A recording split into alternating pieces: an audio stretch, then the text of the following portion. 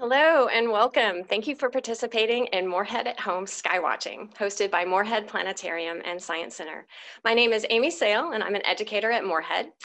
We are located on campus. We're a unit of the University of North Carolina at Chapel Hill. We also work throughout the state through a number of science outreach initiatives like our mobile lab vans, our summer camp programs, and the annual North Carolina Science Festival. Our mission is to help people better understand science, technology, and health, and we do this through engaging learning opportunities like this live virtual event. Our topic today is May, Carolina Skies. We're glad to have you, and Nick will get us started. Hey everybody, I hope you're doing well today. Thanks for joining us for Morehead at Home. My name is Nick Eeks, and as Amy mentioned, we're going to be showing you a little bit of what's up in the May skies. So if you've never been with us for one of these Morehead at Home sessions, basically we're going to take about 15 or 20 minutes to talk about a topic. And after that, we're going to take some time to answer your questions. So I wanted to tell you right now, the best way to ask a question is to use the Q&A function that's at the bottom of your screen. So if you have a question about something we're talking about or something you're interested in, put it in that box and we will try our best to get to it at the end. So we also wanted to say that we miss seeing you on UNC's campus at our Full Dome Theater. We miss seeing you at your schools. We hope you had a happy Mother's Day, and I wanted to give a quick shout out to some of our graduating seniors who graduated UNC this past weekend. I know it's not a normal graduation, but especially our friend Jordan, who's helping us out with some of these webcasts today, I wanted to give you a shout out because we're really proud and happy to work with you. So we know it's not a normal graduation time, but we can still come together and be with each other virtually. So on to our sky. If this is your first time with us, we're going to be using a program called Stellarium, which is kind of like a flat screen planetarium, to simulate or pretend that we're looking up at the real sky. So if you're watching this live with us right now, it's about 10 a.m. Here on the 12th of May, but we're going to be able to change that time a little bit. So the first thing that's going to happen is I'm going to share my screen and give us a look at the sky. Now, if this is not your first session with us and you've been with us before, you might notice that this looks a little different than how we usually have it set up. Namely, I see a bunch of water here. A lot of times when we're doing our stargazing, we have a view that kind of looks like a big field or a big forest of trees. Well, there is a reason why we're looking out towards the water, and it's not just because we wish we were at the beach right now. So we'll get to that in just a minute. But I wanted to point out a couple of things before we begin and before we give you our first poll question. Namely, I want y'all to pay attention to the date and time that we're going to move through during our session today. So the best place to find that is kind of near the bottom of your screen. You'll see that I have a bar here right underneath south in this view that tells us the date. This number 2020 tells us the year. 05 tells us that it's May, the 5th month. 12, that's today, the 12th. Right beside that, we have a clock that tells us it's 10:04 or a little bit after. And you'll see that those seconds are moving up because we're here in real time. So just keep your eyes on that because we're going to show you what's happening today and tonight in the sky, but we're also going to change it a little bit throughout. Okay. Now that we have some of our housekeeping out of the way, we have a question for you. Before we get into our stargazing up here, it probably just popped up on your screen. The question is, which of these objects are you most interested in seeing in the sky? So go ahead and give us your ideas. You see we have 4 options up there: the moon, planets, stars, or satellites. So of course, there's no right answer. We just kind of want to see what y'all are interested in seeing. We'll give you just a couple moments to do that. I have in mind what my favorites are, but they're probably different than yours, and it's okay. So again, our options are the moon, planets, stars, and satellites. Well, Nick, now I'm super curious what your favorites are. Are you going to tell us, or will you leave us in suspense? Well, it's kind of a cop-out, but my favorites are all of them. I like looking for all of them in the sky. My very favorite might be the planets, but that's just me. I don't want to spoil anybody's votes here. So Let's see what you picked. Oh, Ah, Nick, people agree with you. hey, well, that's nice. So it looks like about 10% of us chose the moon, which you're in luck if you chose that. Almost half of us, almost 50% of us, 46% said the planets, 23% said the stars, and 21% said satellites. So I'm just glad everything got a vote because they're all very interesting in their own way. And as we move through the week, whether it's Thursday's session or next week, we're going to talk about lots of these things. Yeah, and I'll put in a plug for this Thursday in particular. We're going to focus on one particular satellite, the International Space Station. There's a number of good visible passes coming up for North Carolina. So tune in again Thursday, 10 a.m. if you want to learn more about the International Space Station and how to see it. Yeah, that one should be really fun. Well, moving to our sky, one thing and one reason why we have this ocean view, one thing that we wanted to point out is that one of those objects is up in the sky right now. And you can notice it's kind of close to the horizon down here. But what is that object, Amy? That looks to me like the moon. And I'm wondering if some people are noticing that X4 next to it and wondering what that means. Yeah, so with our program here, Stellarium, we actually have to zoom in on the moon and show it 4 times larger than it would normally be on the screen so that it appears at all. It's kind of like if you used a telescope or binoculars from your backyard, it's going to zoom in the moon more than it usually would be. It scales it up so that we can see it.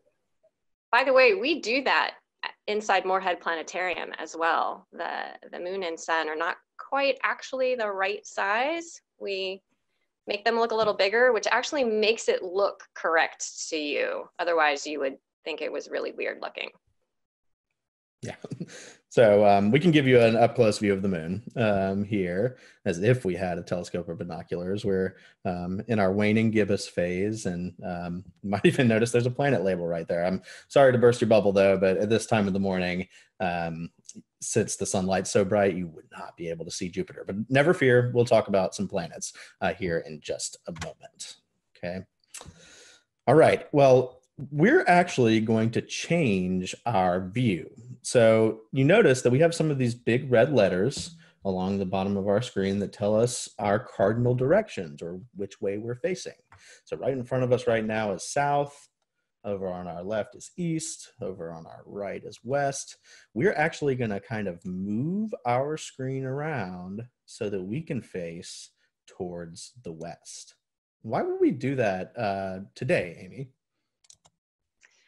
Well, we're talking about what you can see in the sky this particular month, May 2020. And you all told us, a lot of you are really interested in planets. And in the evening sky, after sunset, the planet action is in the west right now. So, and some of these things are kind of low in the west. So that's why we've got an ocean view, so we don't have any trees to block the way. So let's see what happens as the sun goes down. And then Nick, I think we're going to try to stop it after sunset at a time that roughly matches the star chart that you can find online at our website, moreheadplanetarium.org, under the Morehead at Home section. In the additional activities and information, there's a link to the May star chart. All right, what time did we stop right there? It looks like it's just before 9 p.m. So if you're still looking at our clock, it might look a little funny to you because it says 2054. We're using a 24-hour clock or military time. So 20 actually equals, in this case, 8 p.m. So this is 8:54 p.m. Okay, so as you can see, it's not even totally dark yet, but things are starting to come out. Stellarium represents brighter objects by using bigger dots. So you might look around and see if you can figure out what's the brightest object in the western early evening sky tonight, May 12th, 2020. What do you think, Nick? I see some really bright stars, and other than that bright sunset glow, I think the brightest thing might be this planet. I think you're right. Venus. Venus is really absurdly bright, actually. And if you haven't spotted it in the evening sky, you need to do it soon because Venus is moving in its orbit around the sun. We on Earth are moving in our orbit around the sun in such a way that by June 3rd, Venus will appear to be in the same line of sight with the sun, which means you're not going to be seeing it in the nighttime sky. So look over the next week or two if you want to spot Venus. And it's very, very bright, brighter than any of the stars in the nighttime sky. And if you look closely, you might see there's another planet hanging out in that evening twilight glow, really close to the horizon. Mercury.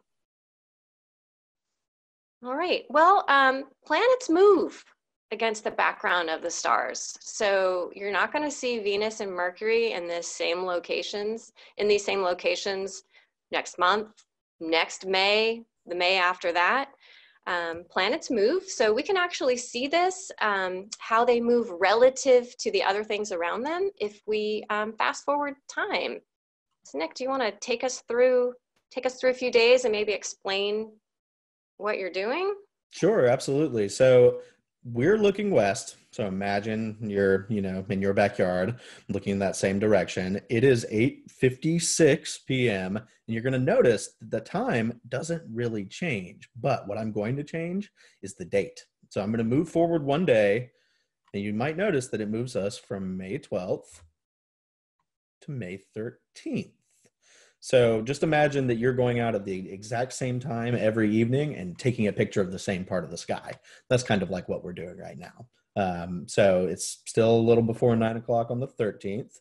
And you might have noticed that it looked like Mercury and Venus almost moved a little bit. So what do you think, Amy? Should we keep going forward? I think we should. Let's see what happens. And everybody who's watching, you might make some predictions about what's going to happen next. What date are we on now?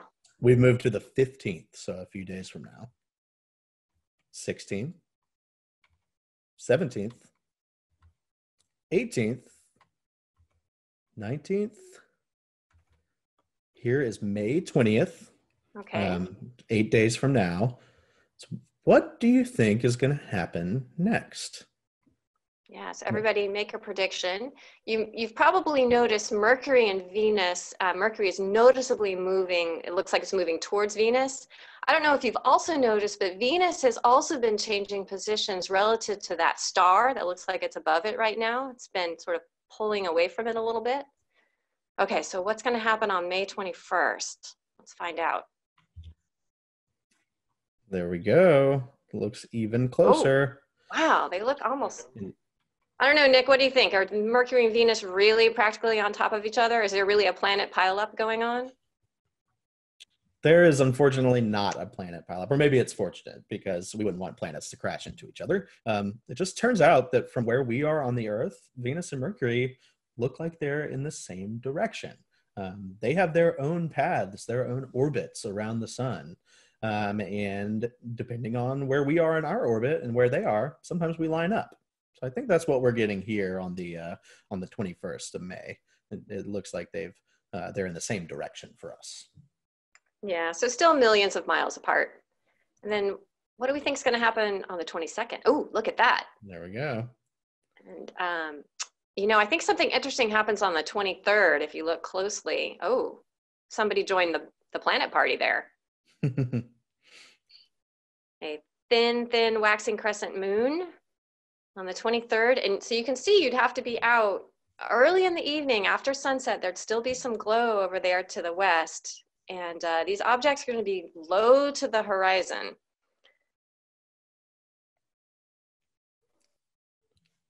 Before we, move a little later in our night, I kind of want to get an up-close view of Mercury. It's Right. one of those planets that we don't often get to look at through our telescope because it's either appearing right after the sunset or right before the sunrise. But here at Stellarium, we can zoom in and get a look. Wow, it kind of looks familiar to me. What does that look like to you, Amy? Yeah, it looks to me like Earth's moon. Look at that. And it goes through phases as well. Yeah, you see it's not completely lit up. So what we're seeing right now is the daytime side of Mercury. This side that's being lit up by the sun is incredibly hot, but you notice it does have some similar features to our moon. It has craters and rays and things like that because it is a rocky object that doesn't have a big atmosphere. So some of those places where things have kind of whacked into it throughout history, they're still evident to us. We can still see them. So it's a unique view to be able to get to see Mercury up close. Yeah, Mercury is hard to spot in the sky. It never strays far from the sun from our point of view. It orbits the sun in closer than we do. But Nick, I wonder if we can show people the challenge that they're going to have in seeing Mercury and Venus as this month Absolutely. goes on. What I'm going to do is zoom And us out. And we're going to go back to a view. You notice that I kind of wiggled you around there a little bit. We're going back to a view towards the south. Mercury and Venus and the moon are over here. Again, this is a couple weeks into the future here, but you notice we have our ocean view right now. That's not realistic to what it's going to look like in your backyard. So here in Stellarium, we can actually change that view. You notice I'm bringing up a window that says landscape, and we have all sorts of different options here. So if you ever, want to play around with this program yourself, you can try those out. But my favorite one is a small French village, and it's the town where the program Stellarium was born, which I think is kind of cool. So you might notice, if I move my window here, even here a couple weeks in the future, I'm going to take us back to today just to be accurate. What's in the way over here of seeing Mercury and Venus? yes, the bane of every North Carolinian's existence when trying to skywatch. Trees, we love our trees, but they often get in the way. I actually, right before we started here live, I ran outside and down the block and tried to catch the moon, which at this moment as we speak live is setting in the west, and there were trees in the way. I couldn't find it. Yeah. So this may happen to you when you try to stargaze. And that's okay, when it's safe to do so and in the safest way possible. It's fun to get into an open space to be able to not have the trees in your way. But for now, we might have to deal with some trees as we're stargazing. So I see we're starting to run a little short on time, so maybe we should start showing people some things that are actually really well placed in the sky. So moving from planets over to stars. We did a session earlier on star hopping with the Big Dipper, so we're going to review some of that. And we'd love to show you how to find the Big Dipper and then how to use it to star hop or to get your way to other things that you can see in the spring sky. So, if you have ever heard that name, the Big Dipper, it's one of the most commonly found and most famous shapes that we see up in the sky. But it turns out that the Big Dipper is not a constellation. And that might sound kind of weird to some of us, but the Big Dipper is part of a larger constellation. So we call the actual Dipper part an asterism, or just a familiar grouping of stars.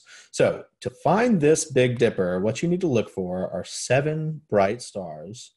They kind of look like they're in the shape of a big spoon that you would dip into a pot of soup. That's kind of where that name comes from. So we'll give you just a moment to look around. I know you're probably saying, Nick, I see lots of 7 bright stars. That's okay. We're going to point it out for you in just a second. I'll give you a hint from your perspective right now. It's going to kind of be at the top of your screen. So not down near where my numbers are, not down near the big red letters, or even near the western horizon that we looked at earlier. The Big Dipper is going to be high overhead. So hope you found it. I'm going to go ahead and point it out for you. We have 3 stars in the handle, 1, 2, 3, and 4 stars that make up the bowl, 1, 2, 3, 4. And if you use your imagination, maybe you can see that as a big soup spoon. And we can help you out here a little bit. I'm going to click on one of these stars and outline the entire shape of the larger constellation. So you notice not only that Dipper part is illuminated here, there's a lot of other connect the dot lines here. This entire shape, from ancient mythology and things like that, we know it as Ursa Major, or the Big Bear. So the Big Dipper has a little bit more to it than just our soup spoon. But as Amy mentioned, that soup spoon and these 7 bright stars, they're going to help us star hop to some other objects too. But maybe if you use your imagination, you can see a big bear up there in the sky. So where's our first star hopping destination, Amy? Well, I think maybe we should fill up that dipper, the bowl of the dipper with water, and then let it drip out the bottom onto the back of an animal that would probably prefer not to be immersed in water. Some of you may have these at home.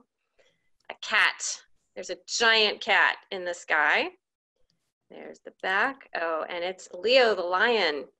And the easiest part, I think, of Leo to see, so we're dripping the bottom of the bowl to the back of Leo, is you might notice there's a backwards question mark. See if you can find the backwards question mark. You can think of that as the lion's head or mane, and that star that Nick is highlighting is often seen as the heart of the lion, Regulus. And then there's also a back triangle of stars, 3 stars that form the hindquarters or the tail of the lion. So if you need some imagination help, there's an image of our lion. And you might draw it in a different way, and that is totally okay. Yeah, so remember, nothing official about the pictures. Yeah, nothing official. So remember, fill up that dipper with water, and it's an old constellation, so it's going to leak right onto the back of the lion. Awesome. Okay, so we got well, I think... Yeah. We should use that handle next, I think. Ooh, yeah, that's a good idea. That's what I was going to say. We used part of the Big Dipper, the bowl here. Let's use the handle. You might notice, and let's take our pictures down for a second at least. You might notice that these 3 stars make what looks kind of like a curve. Another word for a curve is an arc. And that's really handy for us because we can use those 3 stars to arc our way to Arcturus. Very bright star. You see it's even labeled here for us. But if you follow that arc of the Big Dipper, you can find another bright star and another constellation. So what is this constellation Bootes, Amy? What is that all about? Well, he's often seen as a herdsman. We personally at Morehead Planetarium think it looks more like an ice cream cone. So we actually have a picture of an ice cream cone that we'll be delighted to show you once we can have shows inside our planetarium again. But I think if we show a picture, Stellarium probably has Bootes as a herdsman. Takes a lot of imagination power there, but maybe we can see it. Maybe you all saw something else. Maybe you saw a kite or something, or a tie, or whatever you like to imagine is fine. Okay, so we've arced to Arcturus. I wonder if we could keep going. Sure. You might notice that we're kind of following the brighter stars that we see here in the sky. So when we made our arc to Arcturus, what we can do now is hop right to our next brightest star in the sky. And we say we like to speed to Spica. So you notice we're going to speed right down this way to Spica. It looks like it wanted to select a satellite there instead of my star, but that bright one's Spica, trust me. And Spica is the brightest star in the constellation of Virgo, the maiden. So maybe you can imagine somebody lounging up there in our nighttime sky. I always think she looks like a flying superhero. Yeah, I think that's pretty cool. Okay, so we've arced to Arcturus. We sped on to Spica. Where should we go next? Well, we could probably stay over here in the same neighborhood. And I'm always curious about what some of these stars that are maybe a little dimmer, what they're a part of. Yeah, maybe we should curve on to Corvus. Yeah.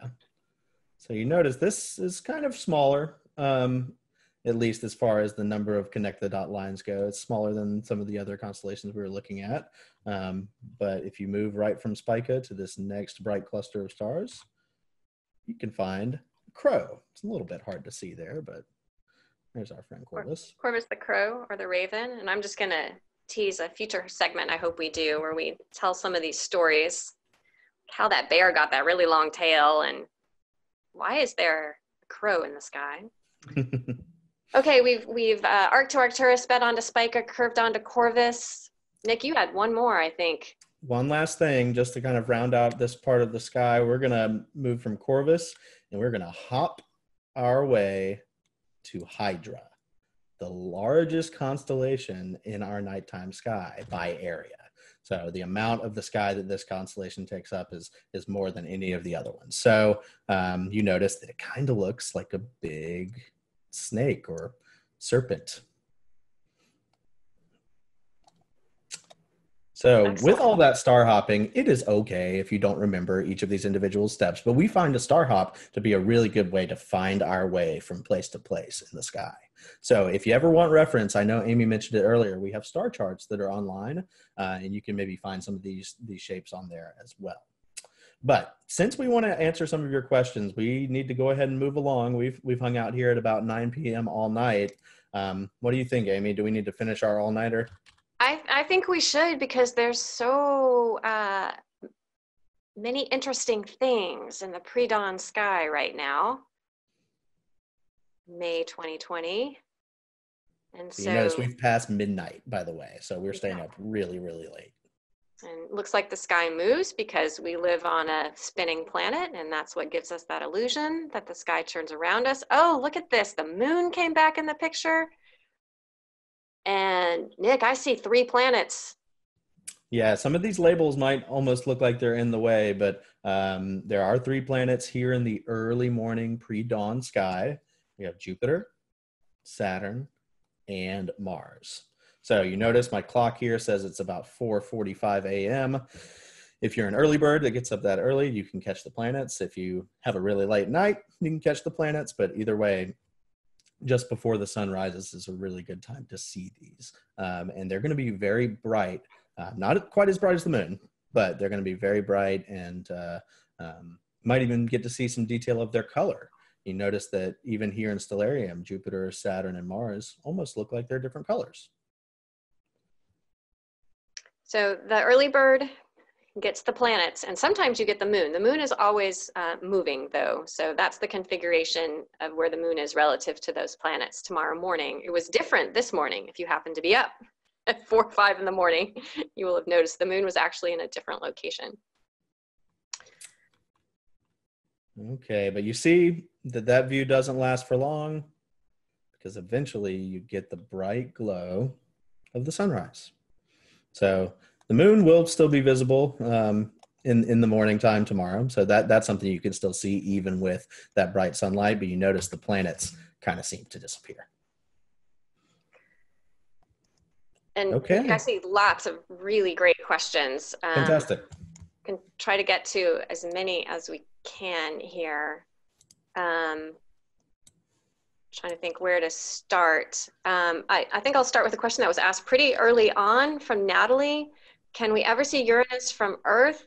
And what about Neptune? Uranus is technically, yes. It's not usually considered in the list of planets visible to the unaided eye. I assume you're asking about planets visible to the unaided eye without needing binoculars or a telescope. You actually can't see Uranus. You have to have sharp eyesight and a really good sky without light pollution, and you have to know exactly where to look. Binoculars are seriously going to help. Now, Neptune, you are not going to see that unaided eye. That's going to be more of a binoculars telescope kind of thing. Great question. I see a good one here. From Kim, it says, will we be able to see Mercury, or will the brightness of Venus outshine Mercury? And I think that's a really good question to clear up, because you notice that they did seem to get pretty close together. They appeared in the same direction in the sky. But I think kind of the bigger problem, rather than Venus's brightness, will be your view of the horizon. So in a couple weeks, you remember we moved through the days there. Mercury should be high enough above the horizon, if you don't have a tree in the way, that you should be able to see it even with the brightness of Venus near it. Hopefully, I don't believe that Venus's brightness is going to kind of outshine Mercury. Yeah, that was a good question. There was also one, I'm trying to find it again. Emily asked, is it easier to see the planets when the moon is new? So when the moon is new, that's when it's with the sun in the sky. It's going to be up in the daytime. It's the far side that's being lit up. So a new moon you don't see, so you don't have the light coming from the moon than to mess up the rest of your night sky. So it's easier to see everything actually when the moon is new, everything except the moon. Planets though are pretty bright. So even when the moon is bright, when it's waning gibbous, waxing gibbous, full, you still are likely to be able to notice the planets pretty easily because planets do tend to be quite bright.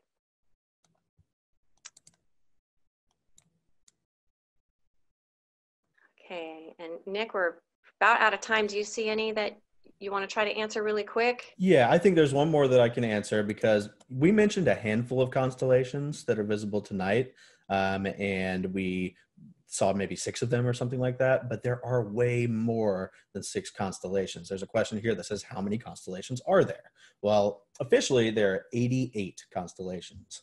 And I say officially because that's determined by a group of astronomers called the International Astronomical Union.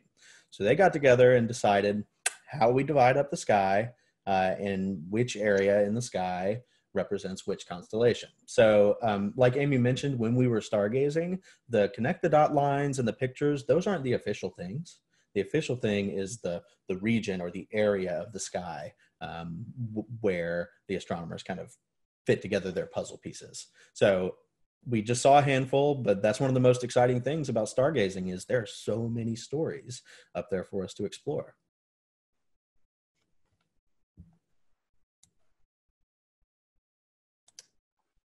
All right. Any other last minute questions you see here, Amy? I think there are so many great questions, but we are out of time. I do see that somebody asked specifically about the space station. Tune in Thursday. We're going to have a whole session about that. Thursday, 10 a.m. Eastern. Yeah, so on that note, we want to thank y'all for tuning in to Morehead at Home today. If you enjoyed this program and you want more content like this, please check out our website, www.moreheadplanetarium.org. And you can find the Morehead at Home page there. And there's a whole big list of things that you can participate in, links to activities you can do and things like that. And we highly recommend you checking out our star chart because that's going to be kind of like your paper guide to what we did today in Stellarium. And if you want any more information about other things that Morehead's doing, please check us out on social media, whether it's our Twitter at Morehead Planet, Instagram, Facebook, YouTube. You can search for Morehead Planetarium and find us there. But as Amy mentioned, tune back in with us on Thursday at 10 a.m. We'll talk all about the International Space Station. Bye. See you all Thursday. Have a great day.